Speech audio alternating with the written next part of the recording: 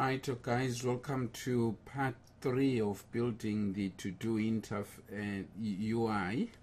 Right, so yeah, we left on a bad note with some errors showing, and we're going to sort out this.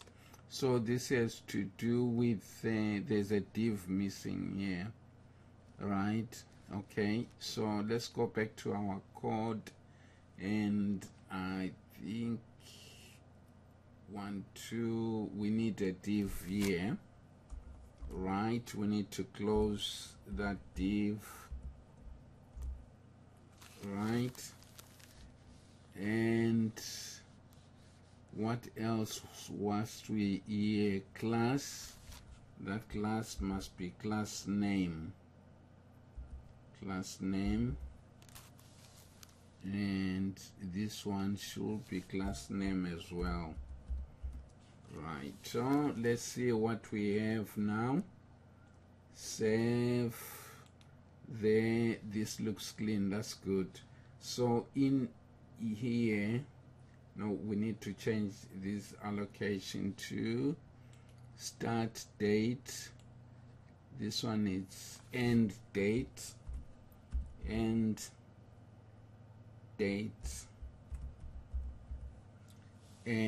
this one is start time.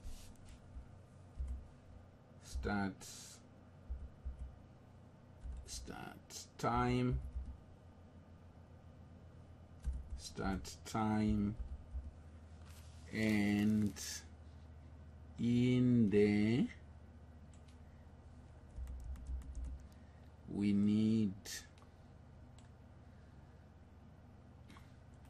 to copy this for the time. Yeah, so if we look at the markup for the Timepicker, it's this one. It's just that change the class name, it's the one that's changing. Okay, the rest are the same. So it was start date. So here it's time, start time,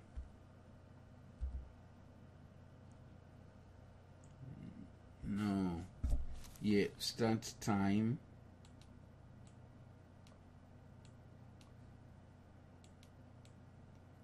start time is what I want to change.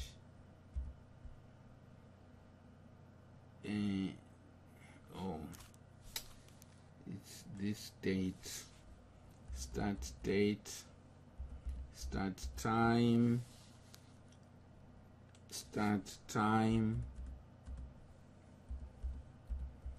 and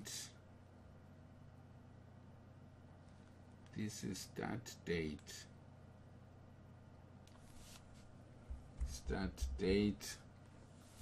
start time, and we are going to copy the same one. Okay, here it was time,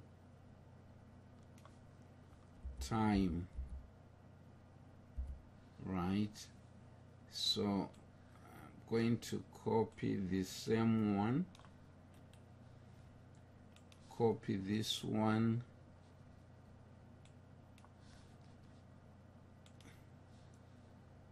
copy that one,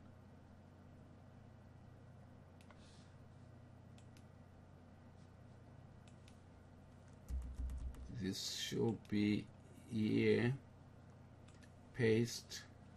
So this is end time, and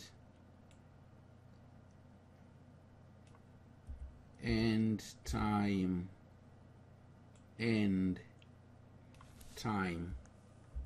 like so, right?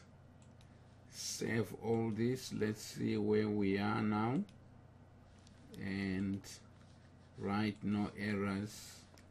So we've got our task allocation, start date, start time, right? So how do we get rid of this, by the way?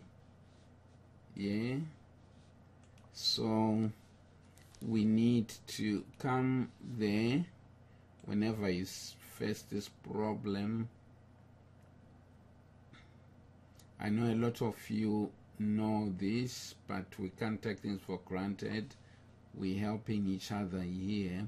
So what we need to do, we need to auto-complete this one equals to off.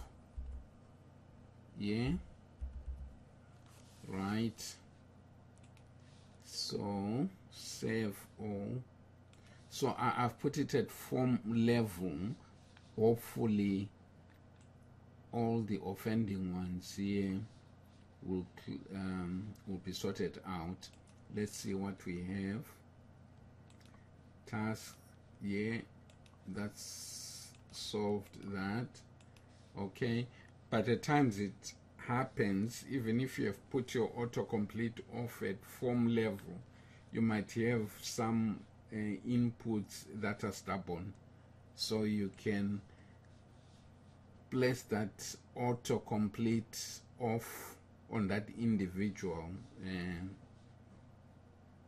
input that is being stubborn. All right, okay. So what we now need, we've got our fields there. We now need our submit button here, don't we? So we need this.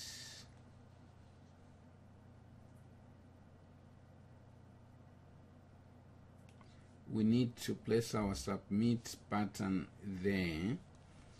I'll look for the markup there for buttons, and the submit one is this one. So I'm going to copy this. Okay, copy that, paste it like so, get rid of that, then save everything, save all, and let's see what we have. That's good so far. Yeah, then we need our title to do form there. So let's go and put our title within here, right? And H2 will do, and that was to do up. Then save